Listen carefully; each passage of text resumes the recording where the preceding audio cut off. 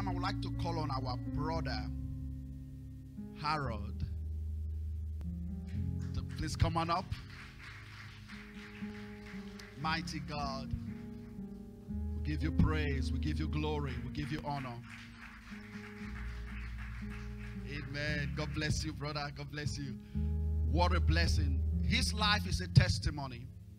I'm going to give him a moment to share with us the goodness of God and what God has done for him.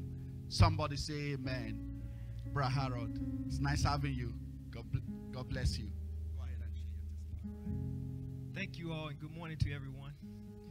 This morning, I'd like to share with you guys a personal testimony of myself. As for as power greater than myself have been with me all of my life. Myself, personally, I had committed a life crime in the past, and I was a teenager, and I went into incarceration when I was 16 years old, 37 days after my 16th birthday, and I was incarcerated for over 40 years. So God have been with me throughout my incarceration while I survived the prison life for over 40 years. I came out and was given a second chance, healthy and in sound mind, and have the ability to live back in the community with taking steps that I've never taken in life to live as an adult outside of incarceration. And it has been a journey, and it has been a good journey. And what I also would like to share with you, that it's not just me by myself, because I couldn't do it all by myself. I had to have help. I had to have the assistance of God, because some of the things that I'm going to share with you is much more powerful than just myself. Since I've been out, I've worked 2 jobs. I've been blessed with that, and that's been stable. I've been out for 3 years now, and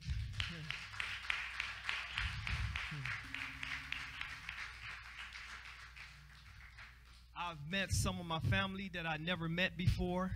I was blessed with that. I've got my own place where I live that I've been living for over almost 2 years now.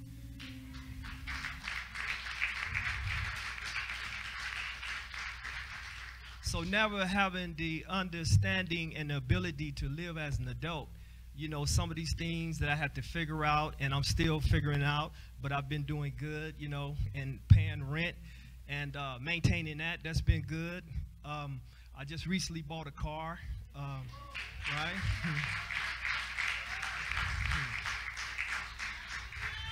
Right. So I never had my driver's license before, so I had to learn to drive. I never knew how to drive, you know. So I got my driver's license about a month and a half ago, and I was able to purchase a car like for $6,300. It was fully paid for. The registration. So I had the ability to do that, you know, the registration, the insurance, and all these things that was never done before for me, and I'm able to do that the first time, you know. So God has been good to me in many ways, and you know, He still are still being supportive and helpful, giving me guidance and direction, and keeping me pushing forward strong. And one of the biggest lessons that I've learned in this process is that no matter what challenges we have to stay positive. We have to stay hopeful. We have to keep pushing forward in a strong way, and we'll prevail in the end, because God designed us for us to be able to progress in life that way. And He's doing that for me. Right?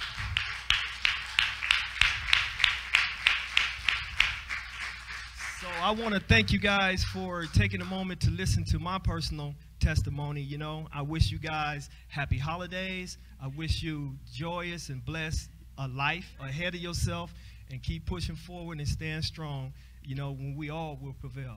Thank you. Somebody shout hallelujah. What a testimony, what a testimony. What a testimony. That is a story of restoration. God restored his life, gave him a second chance. What a blessing. Somebody say amen. And now, here is another good part of his testimony. He's off parole. He doesn't have to worry about that now. He's a free man.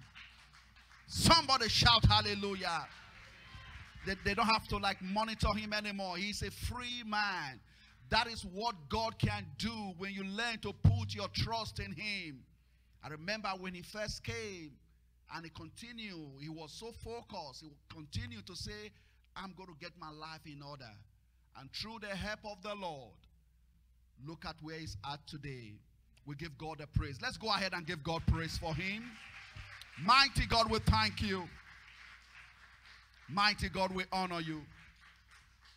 As we get ready to just worship the Lord in dance and just honor his greatness, I want you to also have faith in God.